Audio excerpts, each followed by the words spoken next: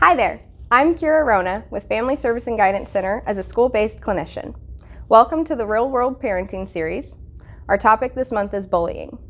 I also want to mention that I'm a former teacher, and so this is something that I've been on all ends and all sides of the spectrum.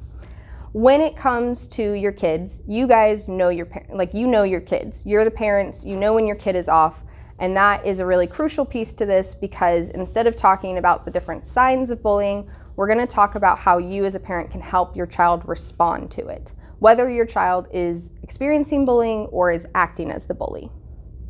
So one of the first things we want to talk about is asking open-ended questions as well as using listening skills to help your child feel validated and heard. When we use open-ended questions, things like, how do your peers make you feel at school? This can really indicate whether the experience for them is positive or negative, and it allows them to kind of explain how they feel about their peers, and then it can lead into other questions about, well, what makes you feel that way? Is your child really happy about being at school? Is your child feeling really anxious about being at school? Things like that. The other part of this is that as adults, we've learned really great problem-solving skills.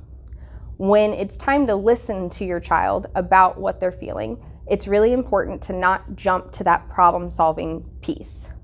Your child is experiencing a lot of emotions, and sometimes skipping to the problem-solving can make them feel like they're not being heard.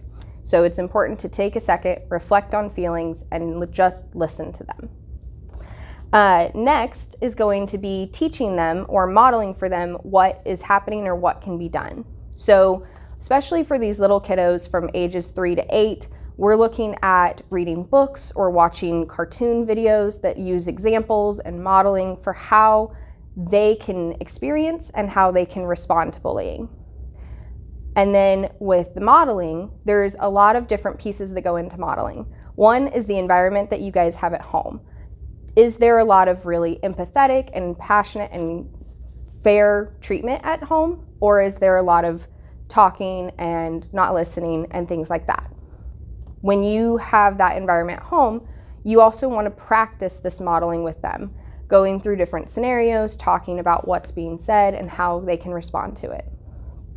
After teaching and modeling, we want to talk about things that we do not recommend happening. We do not recommend that you avoid talking to the school if there are serious threats or violence happening at school or in general environments such as daycares or other places that they may be.